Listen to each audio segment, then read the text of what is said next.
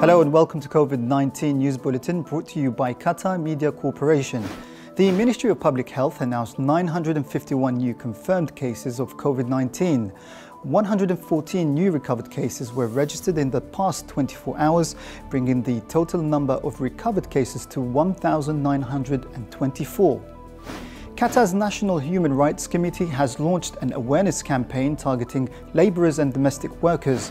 The campaign included field visits to workers at the industrial area Salal, Al-Wakra, Al-Duhail and Al-Thumama. The visits, which also included other locations, are aimed at raising awareness to prevent the risk of coronavirus. Qatar Environment and Energy Research Institute says that it's monitoring environmental conditions to forecast the curve of the spread of COVID-19. Scientists at the centre stressed that exposure to the right mix of sunlight levels, temperatures and absolute humidity could reduce risks of infection. Despite the COVID-19 pandemic, Qatar International Court's operations are still ongoing.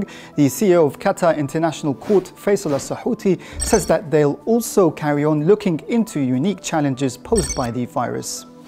With that, we wrap up today's COVID-19 bulletin. For more updates, you can follow us on our social media platforms at COVID-19 Qatar, and detailed news can be found at our website, covid19qatar.info. Thank you for tuning in. Goodbye for now and stay safe.